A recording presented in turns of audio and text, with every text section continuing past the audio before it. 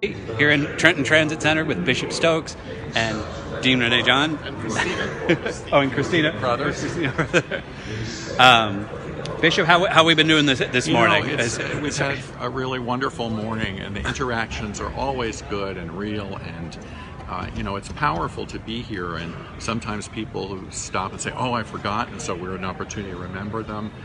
In others, there have been instances where people expect us to be here because they've seen us the last 6 years. I can't help but think about Jesus on the road, that he was moving and encountering people along the way, and there's something about this that has that same kind of touch and feel that I think is very powerful. All right, now we're in New Brunswick Station right now. Introduce yourself. Father Ricardo Shepherd, St. Albans Episcopal Church. We're at both entrance doors, imposing ashes on everybody who comes in. We're going to go around the other door and say hello to Joanna Hollis. So, all right, Father, thank you. All right, we're going around the corner.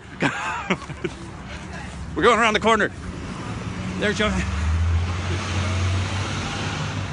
We were just visiting with Ricardo Shepherd. Right, there's Joanna Hollis.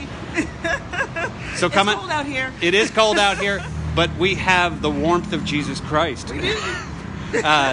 So come on out, New Brunswick Station, get your ashes right now, or any of the more than 30 spots in the diocese where you can get ashes to go. Or, of course, you can come to church today. Yes, which you can. A radical concept. We are at Metuchen train station with Father Ed Zeles. And we're part of the Ashes to Go program, imposing ashes on any and all who want it.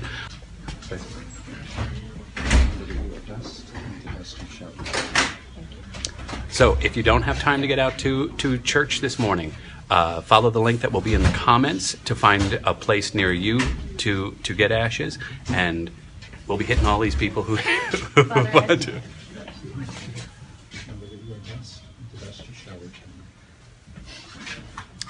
And follow me as I head south on New Jersey Transit.